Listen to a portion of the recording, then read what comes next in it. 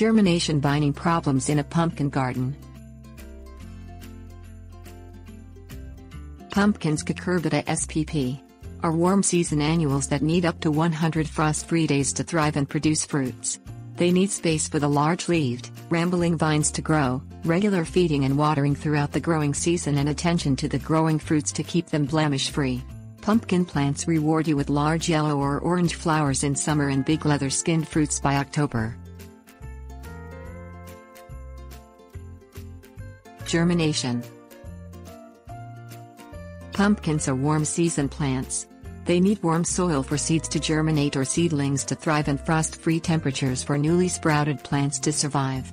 Wait until the ground has thoroughly warmed in spring and the spring frost date has passed before planting pumpkin seeds or seedlings in the garden. Pumpkin seeds do not germinate in cold soil.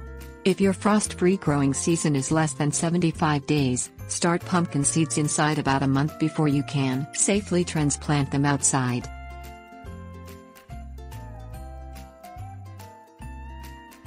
Planting seeds. Pumpkin seeds and seedlings are large. Seedlings and growing plants need a lot of room to grow well. Do not plant bunches of seeds close together, because they crowd one another out and grow stunted without enough space. If planting seeds directly in the garden in spring, plant only 3 or 4 seeds at least 2 inches apart in mounds. If planting in containers in early spring, plant 1 seed per pot. Healthy vines. Pumpkin vines are large, growing up to 1 inch thick and rambling 30 feet or more, anchoring themselves with curly tendrils to anything that is in their path. Avoid damaging vines with lawnmowers or by stepping on them, because broken vines are susceptible to disease. Broken vines also interrupt the flow of moisture and nutrients to the growing fruits and result in lost crops. Pumpkin growing problems.